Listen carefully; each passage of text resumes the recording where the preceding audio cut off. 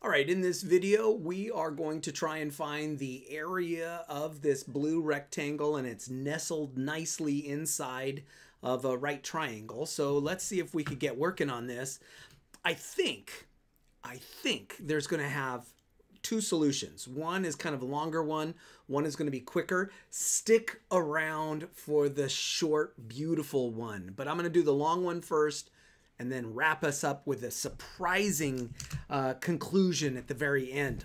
All right, so let's take a look at this. So what we've got going on here is we've got this triangle, and it's broken up into three pieces. You could see we got a triangle up at the top, triangle down at the bottom, and then a rectangle in the middle.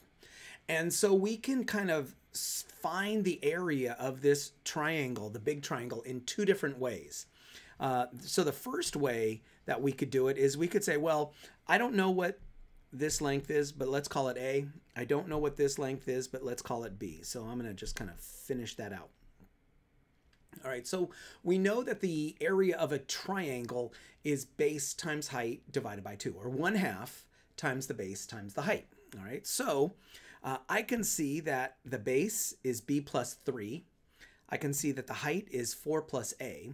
So one way to find the area of this triangle is to say 1/2 times the base, which is B plus 3, times the height, which is 4 plus A.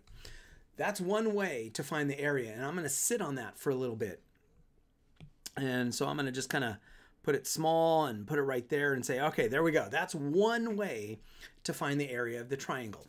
A second way to find the area of the triangle is to break it up into three separate pieces, this piece, and this piece, and kind of write it as one long formula. And now I'll have two different ways to find the area of this triangle, and we could set them to equal each other, and hopefully this rectangle will fall out and it'll just pop out right into our laps. So let's find the area of the triangle in that second way, which is this triangle plus this rectangle plus this triangle. All right, so let's do that in blue. So first we're going to do 1/2. So I'm going to say the area is equal to, and then we're going to do 1/2 base times the height. So that is this triangle right here. Now let's do this triangle right down here. So that's going to be plus 1/2 times the base times the height. And so that's this second triangle right there. And then we're going to finish it off by saying, and we're going to add in the rectangle, which is base times height. All right, so this is the second way of finding the area of that in triangle. So we have the first way, now we have the second way. And let's simplify this a little bit. So that's going to be 2 times B is equal to 3/2 A plus AB. So there we go. In fact, we don't need the 2 times the B, so I'm just going to put 2B. All right, so we have two different ways to find the area of that triangle, and they should both be equal to each other, shouldn't they? So I'm gonna write an equation so that they are equal to each other. So I'm going to say 2B plus 3/2 A plus AB, that's this guy, is supposed to equal this guy, which is 1/2 times B plus 3 times 4 plus A. Yeah, 1/2 base times height. All right. So now these two equations are supposed to equal each other. And now let's do some math to see if, I don't know, if we can find AB somewhere. Like I see AB sitting here. Let's see, right there. And I know that an AB is going to happen here when we multiply these two binomials. So let's just see what's going to happen. So I'm just going to continue with the algebra. I'm going to first multiply both sides by 2 to get rid of that fraction. And so that becomes 4B plus 3A plus 2AB is equal to, and then B plus 3 times 4 plus A. All right, so multiplying everything by 2 kind of got rid of our denominators there.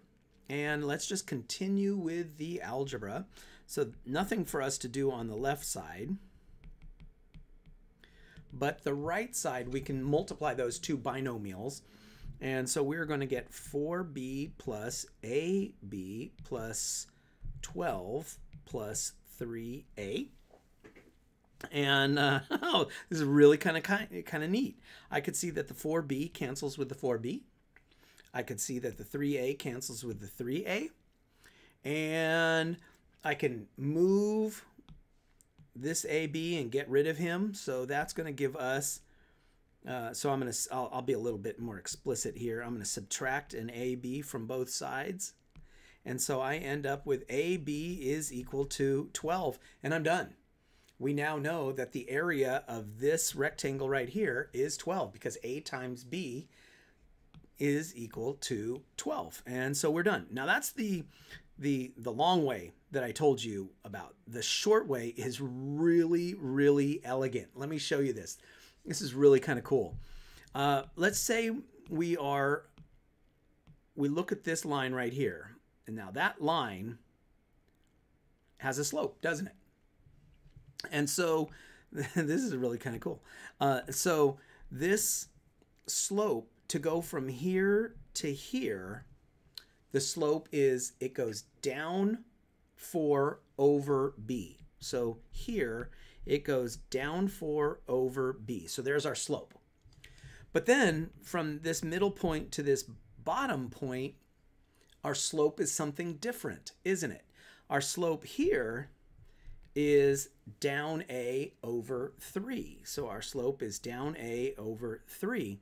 And yet, even though these two slopes look different, it's all part of the same line. So we really know that those two slopes, even though they look different, are actually the same. So we now know that negative 4 over b is equal to negative a over 3. Doing our little cross products kind of a thing, we end up with negative 12 is equal to negative ab. I don't know if you know about that little trick, doing our little cross products there. So we get negative 12 is equal to negative ab, which means ab is equal to 12. So there is a very short, quick way of solving this problem and finding out that the area of our rectangle is 12. So if you're still here watching this video, please make sure you hit the subscribe button, hit the like button, do all those things. Feel free to leave a comment. I love watching your comments. If you have some ideas about how I could have solved it in a quicker way, go ahead and leave a comment as well. So, all right, thank you very much.